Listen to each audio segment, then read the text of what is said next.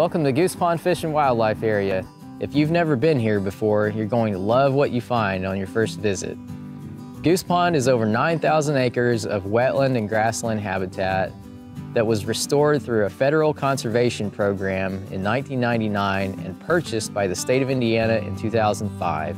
The land is owned and managed by the Indiana Department of Natural Resources Division of Fish and Wildlife. Fish and wildlife areas are a little bit different than other state properties. Visitors should expect to see land managed for wildlife. The most popular activities here are birding, hunting, trapping, photography, and just getting outside to view nature at its finest.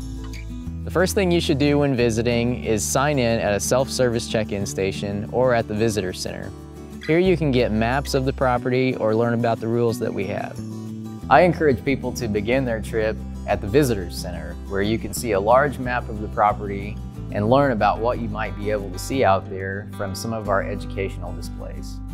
My next best tip is don't be afraid to drive around and use the county road system to your advantage. Goose Pond is big.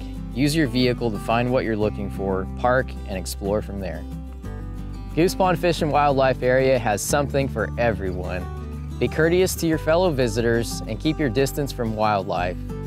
And make sure you come back to see us again. You can't see it all in one visit, and there's different things to see at different times of the year. In the spring and summer, you may see prairies full of wildflowers and songbirds. During the winter, you may see wetlands full of waterfowl, cranes, and swans. Thank you for joining us, and come see us again.